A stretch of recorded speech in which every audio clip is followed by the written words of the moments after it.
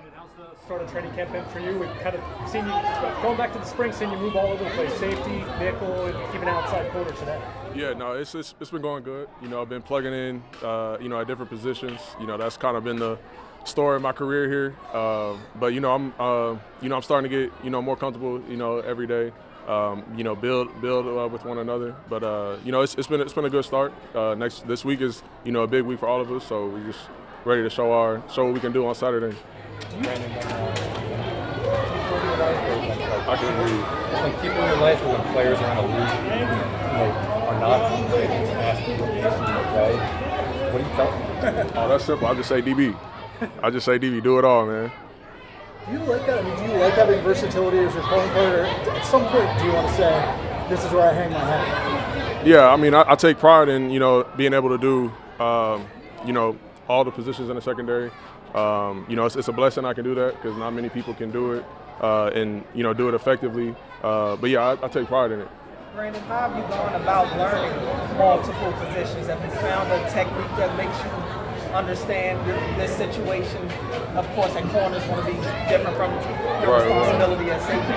Yeah. I think a lot of it is just my safety reps has helped a lot with knowing what the nickel in the corner does. Because as a safety, you have to know what all three positions do, and so that's helped me with each position.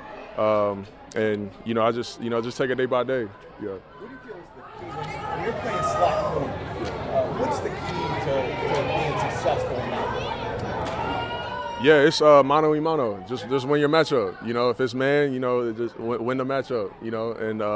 But yeah, that's all it is. And that goes for all three positions. Whether it's corner, nickel, safety, it's mano a mano. Buckle up and win the matchup.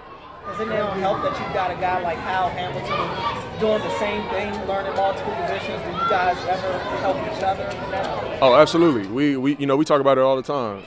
Whether we're in meetings, out here, obviously.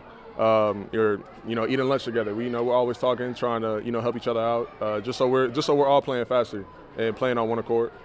There's some unanswered questions in the secondary.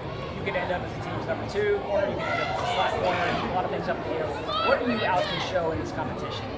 Yeah, I'm just just show my ability. So I'm the I can be that CB2. I can be that nickel starter. There's no doubt in my mind that whatever position I do play, that I can play it at a high level. And so, that's what training camp is for. That's what these preseason games are for.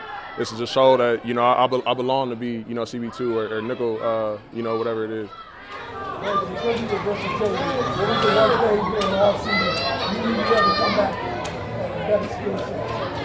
Yeah, I mean, all off season, my whole career, I train as if I'm a corner. I think that's the key to playing all three positions.